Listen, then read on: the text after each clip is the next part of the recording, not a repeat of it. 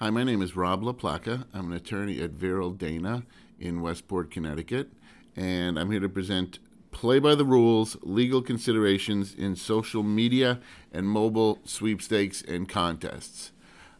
For the past 25 years, I have been representing major brands and ad agencies who represent brands in all different types of promotions. And here we're going to focus on the different types of prize promotions that companies typically run. And it's the kind of material that cannot be gone into lightly with someone who has a client that suggests, hey, I want to run a sweepstakes. Is this okay? So you need to have a good, solid background with the laws in terms of running these types of promotions because they are regulated in all 50 states. And to run a nationwide promotion, you're going to need to know essentially what states allow and what states don't allow so that this can be run successfully for both you and your client.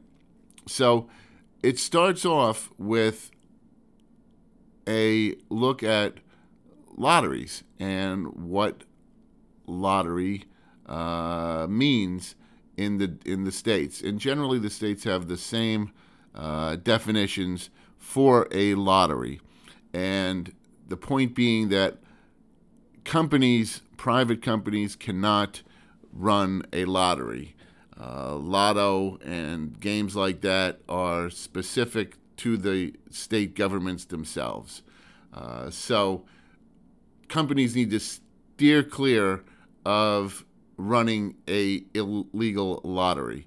And the three elements that make up a lottery are prize, chance, and consideration. So to keep things legal in a prize promotion, a company is going to need to eliminate one of those three elements, whether you can eliminate prize, chance, or consideration. And let's look into how that could be done for each of those particular items.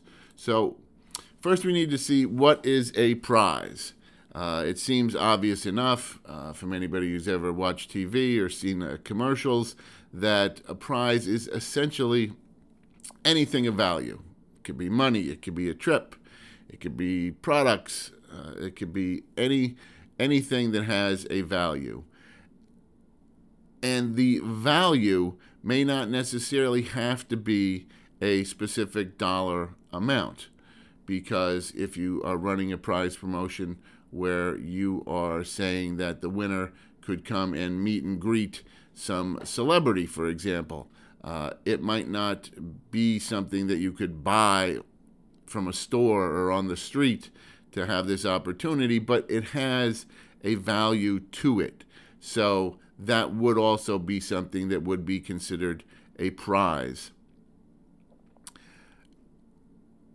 The real only items that have been litigated to some extent recently with regard to whether this is really a prize comes up in the issue of in-game rewards for people.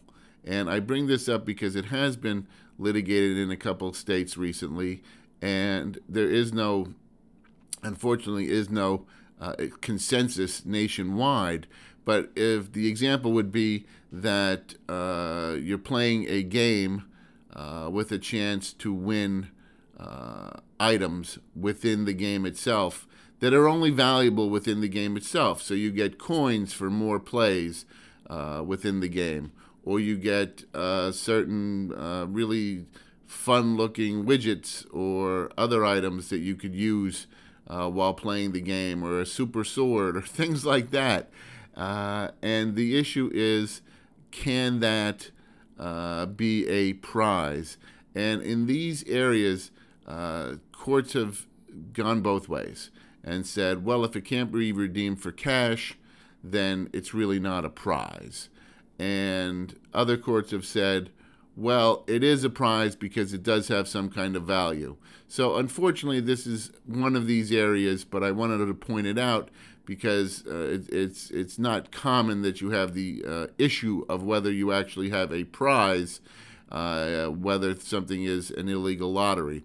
But it would come up in the context of if you wanted to argue that, well, this free sword that I'm giving the winners isn't really a prize because it can only be used in the game. It can't be bought for cash in any particular way, and it's really not a prize. Therefore, we're allowed to have the other two elements of a lottery, specifically chance and consideration.